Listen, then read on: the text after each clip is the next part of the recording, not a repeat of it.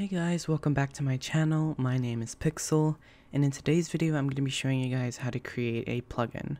I've created this plugin here, which is called Pixel Stuff, which just inserts different parts that are useful when building. When you click on a button, it'll insert whatever part is listed, and it'll insert it in front of the camera with all the same properties. They're all smooth plastic, they're anchored, and they are 2x2x2. So we have sphere, cylinder, we have a truss, a corner wedge, mesh part, and a light source block. So all of these things were coded by me, and it's quite simple to make actually to create a plugin on Roblox. So I'm going to be showing you guys how to do that today. You might be wondering, why would I need to create a plugin? What even are plugins? Are they helpful? They're very helpful actually. Not only is this plugin helpful for just being able to insert a part and immediately start building with it instead of having to tinker with the properties until they're where you need them to be with like the anchored and the material. All that should be streamlined, which that's what I've done, and that's personal preference for me. These are things that I like to use to build with. But we also have other things we can do. There's this fence plugin, which allows you to create a fence by just clicking around your world. This is an example of creating a cool plugin that can help with building as well. Another building plugin is something called Studio Build Suite, and this is kind of like an advanced building tool system. As you can see, you can move parts and resize parts and rotate as well. I like to use this when I'm working with multiple parts that I need to work on at the same time. So if I go ahead and change this to 0.25, that's what I like to build in, I can go ahead and drag these up. And if I wanted to resize all of these at the same time, I could. It makes it quite easier, it saves some time, depending on what you're working on really. And there's a cool edge selection tool part of it as well that I think is pretty cool. It allows you to rotate parts at the edge like that, which is pretty cool as well. So as you can see, there's multiple different things you can do. Not all of them have to be building related. This one inserts a skybox. You just click a button and it will change your skybox to all these different ones that are pre-loaded here for you, which I think is kind of cool. We also have a set sun tool, which if you're trying to change the sun, you need the sun in a certain location, you can drag it around like this, which I think is pretty cool as well. So we're going to talk about how to actually do this, which it's quite simple. So I'm going to go ahead and get rid of this. The first thing we're going to want to do is go to server script service, and we're going to insert a script. It really doesn't matter where you insert the script, you just need a script. That's really all you need. And we're going to name this plugin. You can name it anything you want, but this is just for test purposes on this video. So what we're going to work with first is we need to create a toolbar. And what a toolbar is, it's basically our little section that we're going to store these parts in. Everything is automatic or automated, so when we insert parts, it'll kind of just elongate our toolbar by itself. There's no specific things you need to do. It's actually quite simple. So we're gonna do local toolbar equals plugin create toolbar. Make sure that the capital letters that I'm writing are the same as what you're writing. The color should be the same as well. As you can see, this create toolbar is yellow and this is blue, depending on what your colors are on your studio, which if you're using default studio, everything should be the same as mine if you have the dark mode on. But we have to give it a name. So I'm just going to name this create part. This plugin that we're making is just going to insert a part in front of the camera with a set of properties that we are going to define. So after this, we're going to go down and we're going to create a button. So we're going to do local button equals toolbar create button, and as you can see, the create button turns yellow as well. And there's 3 values we need to insert in here, 3 arguments. The first one is going to be the name of your button. So the name is going to be create part. And to show you, this is the name. We have the name right under our image, which the image is actually our third one. Our second value is going to be the description of that button. So if I go out here and hover my mouse over create part, a little window is going to pop down with information on what that button does. And this one says create a 2x2 part. And this one should be the same for all plugins. See, this one says create fences, edit settings, curve, creates a part, insert rigs to animate. See, there's all of these plugins have a description. So after you pick a description, we're just going to put creates a part. We are going to do the image. And the image can be anything that you want. I'm just going to insert this default script icon. I'll show you in a second. It's just this little icon here, actually. I can just show you now. This little script icon, that's what will appear when we begin to show our plugin.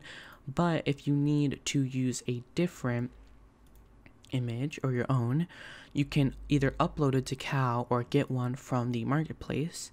I'm just going to go to my images here in my inventory and find the image you want. Say I wanted this Pepe image, I can right click and hit copy asset URL. You need to copy the URL, not the ID, or else it will not work. Just go ahead and copy it, and let me close this. As you see, when I press Ctrl V to paste, it's going to paste in this little URL thing, and that's what you're supposed to put in here. But I'm going to leave it on my script one.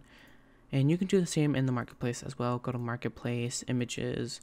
We can search, oh, we don't even need to search. What if I wanted to put this cattail? I could just copy it, hit copy asset URL, and it would work as well. So to make sure that our plugin is working and you've made no errors, we're going to insert our plugin into our plugins toolbar. And to do that, we're just going to click on it and right click and hit save as local plugin. When you click this button, it's going to open up your directory on your computer to just your plugins folder in your Roblox folder. And I'm just going to name this create part, and when you hit save, it's going to load it up and it'll spawn in your plugins folder. So as you can see, it says create part, this is our name, this is our button with the name, and when you click on it, nothing's going to happen, of course, because we haven't scripted that yet. But if it doesn't appear, you've done something wrong, or you might have to restart your studio. I doubt you have to restart. As you can see, it just popped up for me, so make sure that everything that I've typed, you have typed, just to make sure there's no errors. You can go back and change after the fact. Just make sure that you're typing it correctly and everything is working. After that, we can go ahead and start scripting our button. So to script our button, we're going to do something called button.click. Click is the event that's related to toolbar buttons in this case. So we're going to connect and we're going to make a function. So anything we type in here is going to run when we click the button. So anything you type in here, and this is kind of something that you might not have thought when you were thinking about making a plugin, is that you actually use Lua and you code plugins as if you were coding a script in a game. It's exactly the same. So what we're going to do is we're going to be inserting a part. So we're going to do local part, and we're going to insert this part, and we're going to insert it into workspace. So this instance function is just going to, we put our class name here, which the class of our part is called part with a capital P, and this is the parent of that instance, and it's going to be workspace. And then what we're going to do is start changing the properties. We're going to make sure that our part is anchored. We're going to change the material, which is an enum. Make sure you type enum and then material and then the material you want. I'm just going to do smooth plastic. We're going to change the, you can change the brick color if you want by doing the brick color equals brick color.new, and then you can put whatever color you want. I'm just going to make it white. And then we're going to change the surface types of our brick, because if you insert a part via instance.new, the top and bottom will be studs and it will be inlet respectively. So I don't like that look, so I'm just going to make it smooth. So we're going to do top surface equals enum.surface type dot smooth no outlines, and you can do the same for the bottom surface. Typing the wrong thing. Boom, like that. And then lastly, if we want to change the size, we can do part.size use vector3.new and change the size to 222. You can change it to anything you want. But now, if we run our plugin, it should do everything we've just coded here. But you need to make sure that you update your plugin. So hit right click on it and hit save as local plugin again, and hit save and hit yes. And oh, I don't know why it created two. That's not supposed to happen. But this is the old one. This is the new one. If we click it, as you can see, it's inserting a part, but it's inserting at the center of our world, which is 0, 0, 0, which is the default position for inserting a part, which we do not want to happen. We want it to insert in front of our camera like I coded here. So here's a little bit of advanced, a little advanced, I would say, because we're working with cameras and C-frames. So what we're going to do is we're going to make a variable called camera, and that is going to be workspace.currentCamera, which current camera represents the current camera of the game. And in context of using it in studio, there's a camera up here, it's the camera that we're moving around to view the game. So when we're moving like this, we're moving around this camera here. But when you're in game, your player also can access current camera, and you usually access it in a local script, and that's how you manipulate a player's camera. But we're just doing it in studio, so we can do it in the script as well. But anyways, we need to access the C-frame of that camera, because we need to set the part.C-frame equal to the C-frame of the camera. But if we do that, it's going to insert the part in the camera, and you won't see it. You would have to move your camera and then click on the part, which is inconvenient. So what we're going to do is we're going to do plus, and we're going to do parentheses, and inside these parentheses we're going to do camera.cframe.lookVector times 5. And what this is doing is just moving the part 5 studs in the direction the camera's looking. And since I know this in hindsight, I'm just going to save us some time. When you do this, it's going to rotate the part, because C-frame preserves orientation of a part, which orientation is how a part looks. As you can see, our orientation here is 0, 0, because I've already coded it in. I'll show you in a second. But if I rotate this part, you see that our orientation values are changing like this because of how I'm rotating it in here. So what would happen is it would face the camera, but it would also face the orientation of this camera, which, as you can see, goes up and down, left and right, things like that. But we want it to be 0, 0, 0. So all we have to do is just set the part.orientation, and it's a vector3 value, so make sure we do vector3.new, and we're going to do 0, 0, 0, like that. And that should be our script complete, except one more thing, which we're going to get into in a second. But if I go ahead and save this and refresh our thing, it will show us our part in front of us as I click on it.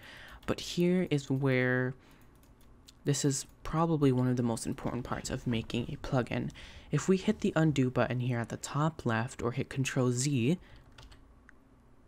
it undid everything. It undid all of it, and it went back to our previous undo that we had before. If I press Control Y, it'll bring it all back. And you might be wondering, oh, why is that happening?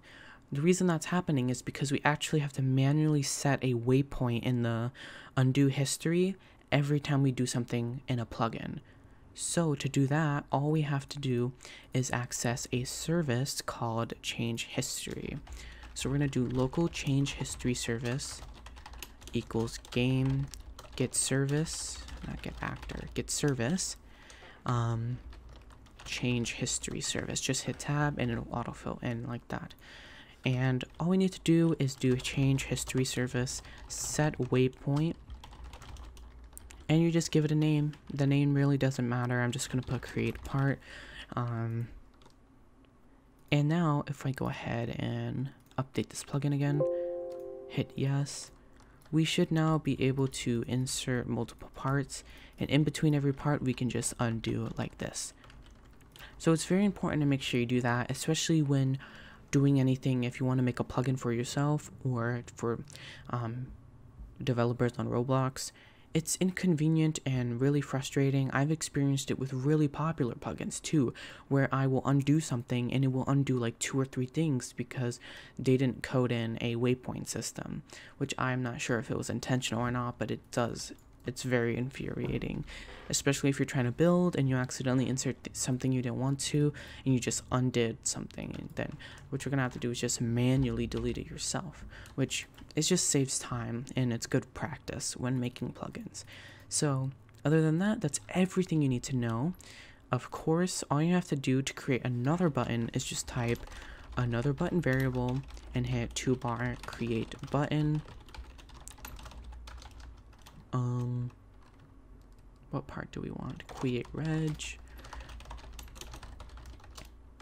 Do I still have that asset saved? I do. I have another image here, which I'll show you. And you just copy this and just change the name here and change some properties and stuff, and boom, you'll be on your way with making a fully working plugin. But let me show you. If I go ahead and save this again, I have a second button here, which is like a little cattail that we had earlier. We click on it, nothing is going to happen because we didn't code anything in. But the last thing we need to do is actually upload this plugin to the Roblox website. So to do that, you're going to click on it, right click, hit publish as plugin, and we're going to do create, why is my E not working? Create part plugin. Just do test, put a description, and then you can go ahead and make sure it's on sale. Putting it on sale means other people can install it to their game. Maybe you don't want people to install it, you want it to be private, then you can. But I'm just going to keep it off. And then you hit submit. It'll upload, it'll give you a link. You can click on that or just go to your Roblox account. And boom, you've uploaded your plugin. I recommend to actually install the plugin to your game, because this plugin is a local plugin. That means, which maybe you should keep it on your computer. Since it's on your computer, you can access the plugin whenever. But if you, for an example, if you start Roblox without an internet connection, all the plugins will error. They won't pop up because you need internet to access the plugins because you've installed them from the internet. But these are local ones, so they will appear. But I just installed them from the website as well. So this one is the one that I've uploaded, and it's not my local one, but that's fine. So other than that, you should be on your way with making any plugin you want. I really hope you guys enjoyed this tutorial. If you did and you had a lot of fun and you learned a lot of things, I would really appreciate if you liked the video. It does help me out a ton, and maybe even consider subscribing if you aren't already. Other than that, thank you so much for watching, and I will see you guys in the next video.